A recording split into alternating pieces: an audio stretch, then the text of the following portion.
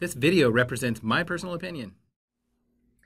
Hello, Dave Bench here, and today I'm going to tell you about a little project that we put out on GitHub. It's the Adobe At Adobe AEM boilerplate, and basically what this is a project that we threw together based on requests from people in the community. We've gotten a couple requests throughout the last year saying, hey, give us an example of how you start up a AEM project, how do you get rolling? That would be a great example to see. So here it is. I took a couple weeks to clean up and put together a boilerplate that we use internally when we get started on an AEM project. So this project can be found on our GitHub, which is Adobe At Adobe. And I'll show it to you on the screen here. And if you look down through it, it is based off of the maven multi-module archetype. But from there, we actually took it and broke it out a little bit further based on our own personal experience and personal preferences for the project setup. If you notice, some of the differences is that we break down the modules to a much more granular level, and then we have a lot more profiles. So I'll show you what it looks like. You can find it here. We have a README. It goes over the reactor, the modules, the module structure, and then how to use it in some of the commands that we put together. And then I also outline in the GitHub README, kind of where we deviated from the maven archetype and some of the existing best practices we've ignored or changed a little bit based on our own personal preferences. So, use this as you'd like and give us your feedback, and we'll make some changes to it as we go forward with our applications and find things that we like better. We'll be updating this as we go forward, and we've already based a couple projects based on this open source version, and I'll show you now the project. So I've downloaded the project already from GitHub. I'm going to open up in IntelliJ and kind of go over some of the pieces and show you what we've done. So what we've done that's a little bit different than the maven multi-module is a few things here. So first off, I'm just going to call it the sections and let you guys, hopefully you'll help understand what they are. So in the main project here, we have modules, and then we have the parent application. The parent application is basically calling out all of our dependencies. So if you look inside here, and this is based off of 6.1 and an early build or early release of 6.1. So you may need to update the dependency versioning. Just forewarning you on that. If you look at the Palm for the parent, it's going to call out that it's, in the boilerplate application, some of the top level items. Also, all your properties are defined here. They get passed down to all the other modules and other Palms. Publish server, author server, SER exports, login, stuff like that. We also include the repositories in this section. So in here we put in most of our main repositories that we typically use. We put in our plugin repositories. We have our build configuration in here. And then we have a dependency. So we have dependency management here. And this is where we include the versioning, all the dependencies for all of our modules. And basically we call out the version so we can keep the versions consistent across all the modules. And then we also, I believe, yep, we do. We have dependencies that apply to everything down here at the bottom of the parent as well. So that's the parent Palm. Underneath here at the base of the application, you'll find the Reactor Palm. The Reactor Palm just basically calls out the modules, the submodules, and then kind of their build order. So first is parent, next is application, next is site config, or site content, sorry, and then config, and then bundle. So if you look over here, and that's basically the way we broke it out. And I'll explain a little bit why we broke it out when I start talking about the profiles over here. So inside each of these, application is going to be your main code.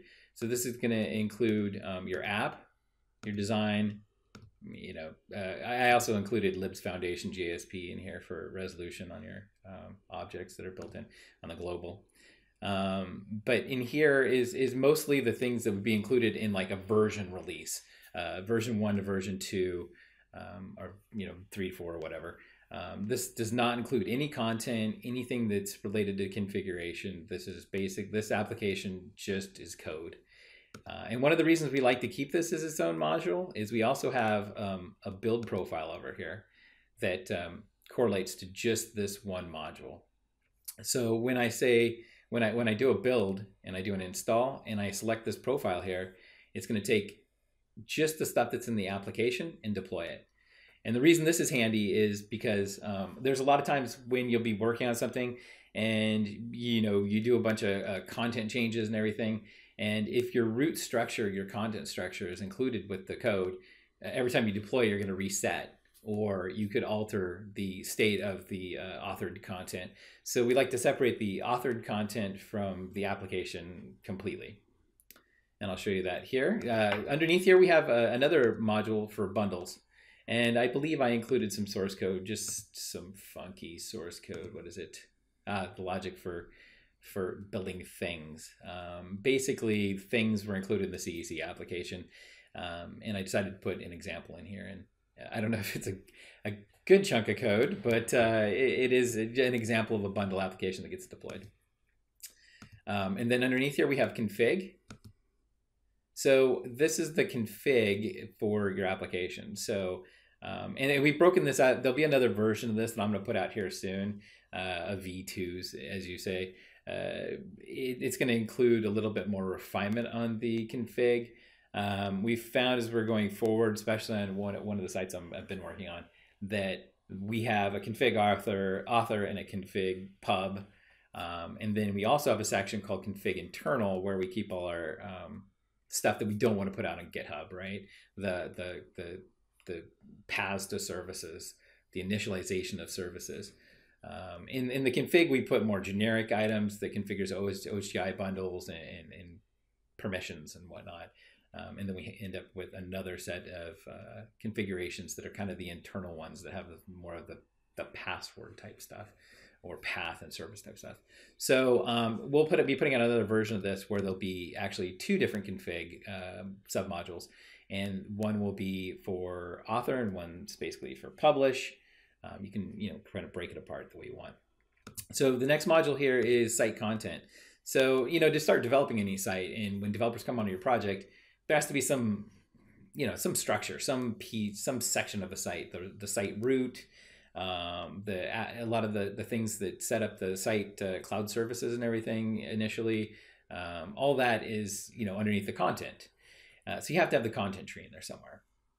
So what we've done is we've broken out the site content into a module called site content. And what this does is it allows us to include or not include the site content based on what kind of build we're going to be doing. So in here, you'll see things like we have tags. So the tag namespace, we have, let's see, Etsy tags, then we have the CEC content, and I think we just included the home directory, basically. I didn't put all the content in here. If you want a full site type example of this same pattern, out on Git is also our AEM, what did I call it? The AEM single page application. Where is that at? SPA example. So if you look in the SPA example, you'll also see the same pattern being used, where you'll have the modules. And in this particular example, like I said, this is like version 2 of the same thing that's being put out here. In here, we're trying out doing a config author, config both, config publish, and site content. There's also a little bit more sample content in here. So this is your site content here. Not much in there, just stuff to get it seeded. In the example of the SPA example that I was just flipping through, in that one we actually have pretty much a full site under there.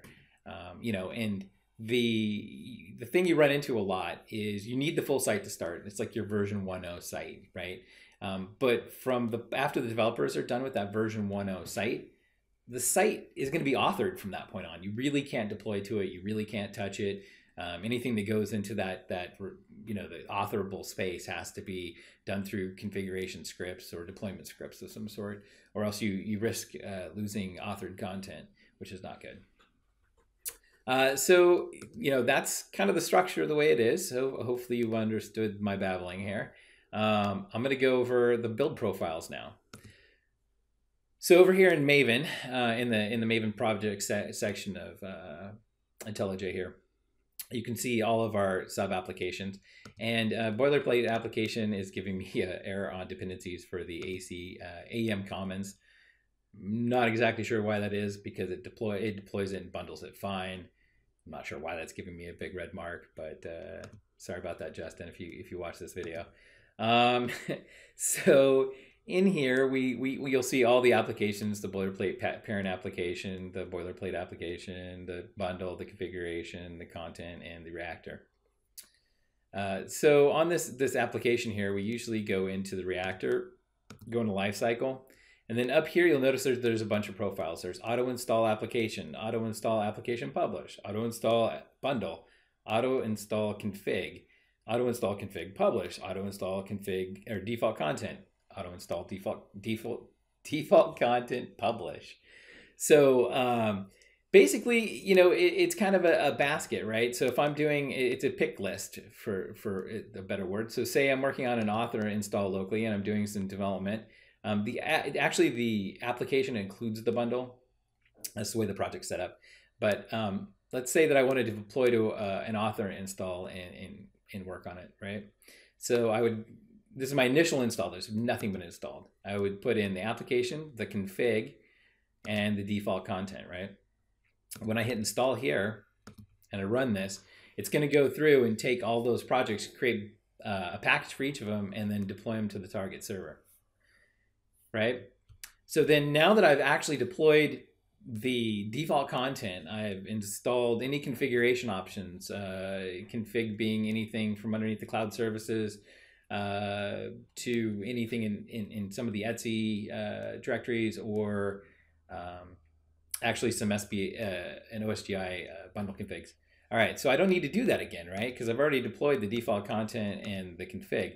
So from now on, when I'm working on my application, usually most of your work is being done in application, in Etsy and in apps, right? So as I'm working in here, plugging away, usually all I'll do is just another install of just the application, and not, you know, I don't need the config to run again. I don't need the default content to be reloaded and reset everything. You know, that being said, sometimes, yeah, I've messed around with the authoring content. I've made a big mess.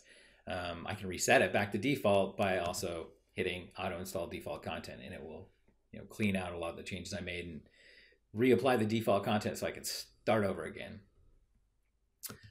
So say you want to do two servers. So you want to do, you know, publish and you want to initialize both publish and the author. You can go through here and just, let's see, not bundle. Bundle's already included, so we don't need to do that. The reason auto install bundle is by itself is because sometimes you're working on just the bundle project or a bundle project, and you want to just deploy the bundle. You don't want the application, you don't want the config, you don't want the content, you just want your bundle. So by deselecting the rest of them and selecting bundle, it's just going to push the bundle. Pretty clear there. So yeah, now if I did an install run build here, I would get just those pieces pushed to both author and the publish server. Makes it really handy. We found that the developers that I've pushed it to, that they've been using it, really like it. Saves them a lot of errors, and makes it nice and configurable. At this point, the last two projects we've done, we haven't been using a continuous integration server, but my intention is that this would be also easier to use with a continuous integration server, because you can just tell it what pieces you need to deploy. So you can set up different builds for the different pieces, right? So, you know, basically just the application most of the time. The config would only be on like an initialization of a new server. On initialization of a new server, you want to include all three, and then some type of existing content migration. So there we go. There's the overview of our project. Here, once again, is our AEM boilerplate project on GitHub. Check it out. Let us know what you think. And we'll be working on it more and more, and updating it based on your feedback and based on our experiences as we go forward. Cheers.